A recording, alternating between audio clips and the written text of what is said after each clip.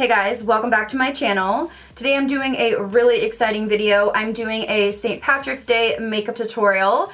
I'm also collabing with someone that I have looked up to, and the second I saw her channel, I was like, where has she been? I mean, I literally was like gasping at how beautiful she is, and also so talented and able to do really creative looks, but somehow they're still wearable. I don't know if they're just wearable for her or if I could do that, but inspires me to really do something different. So I think I've done that today. I've kind of dipped my toe in the water and we're gonna kind of move into some more creative looks. So I wanna say thank you to her for that. And it is It's Likely Makeup. I'm sure you guys all have heard me talk about her before. I have talked about her on Snapchat, talked to her about her on my YouTube channel. She's gorgeous. She wears wigs and contacts and wears all these different colors of makeup and hair, and it's so beautiful every single time.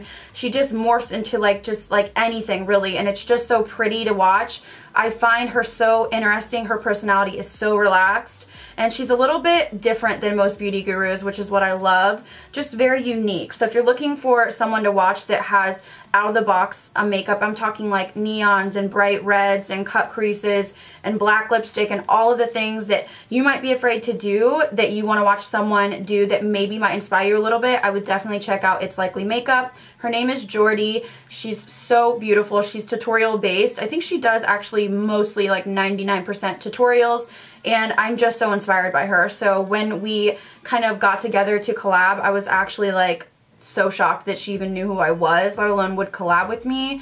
I'm just so inspired by her, and I think she's a kind, sweet, gorgeous person. So I'm so excited to be collabing with her. We are going to do a St. Patrick's Day look, and I knew that she was going to do something spectacular, so I felt like I had to step my game up a little bit and try to get outside of my comfort zone. So hopefully I did that for you guys today. If you're interested in seeing how I did this look, please keep watching, and also I will have Jordy's channel linked down below. If you don't already watch her, which I'm sure a lot of you do, please go over there and let her know that I sent you. I know you guys will love her. You love my tutorials. You will fall in love with her. So please make sure to check her out, and let's get into the actual tutorial.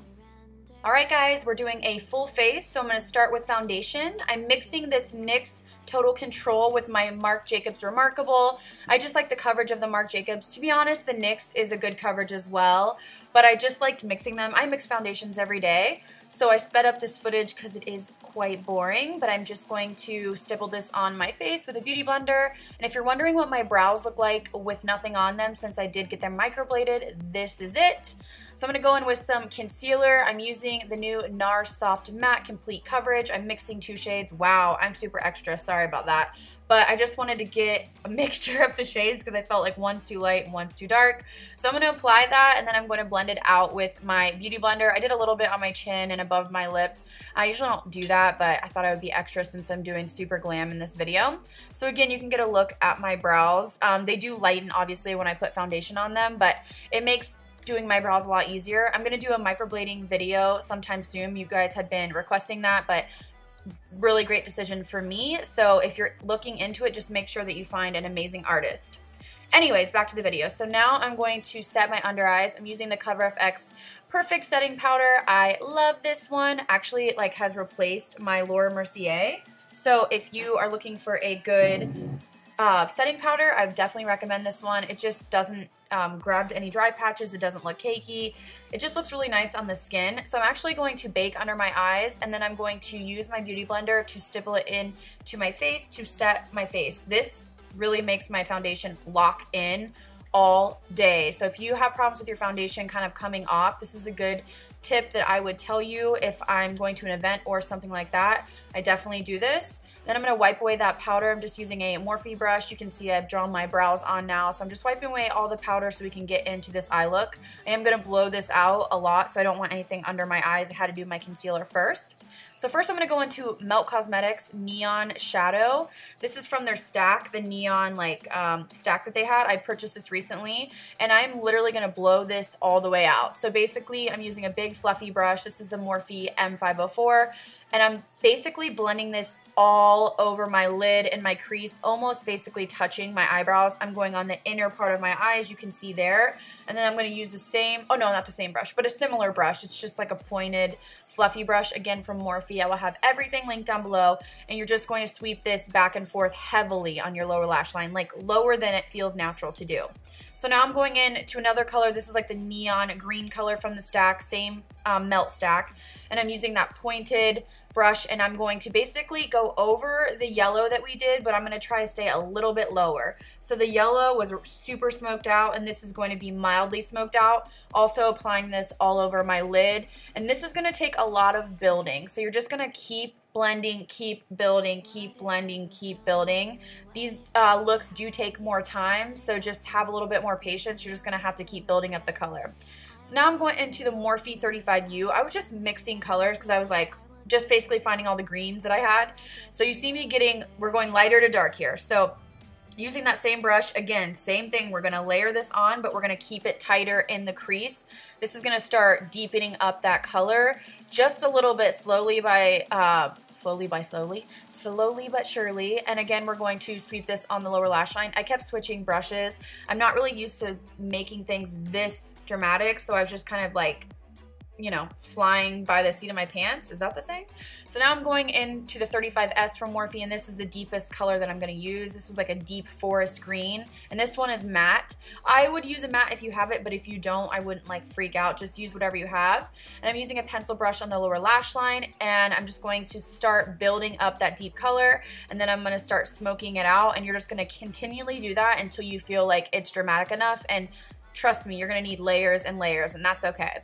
So now I'm applying some lashes. These are Violet Voss, and I forget the name. I'll put them down below. And then I'm going to contour my face. So I'm going to use my Tarteist Contour Kit. I love this kit. Obviously, I have hit pan, and I'm really going to contour the shit out of my face. I have a rounder face, so I like to have a strong contour. I'm not blessed with like amazing cheekbones, so I have to slim my face somehow. And I'm going to go in and I am going to bronze my face. I'm using an oldie. This is a Makeup Forever Pro Bronze Fusion. I haven't used this in a long time, and it's okay. I'm not in love. I was trying to grab some products that I already had on hand because I feel like I use the same bronzers, but I just was like, this didn't really do much for me, so it's not one of my favorites, but it was in my top drawer, so I decided to use it.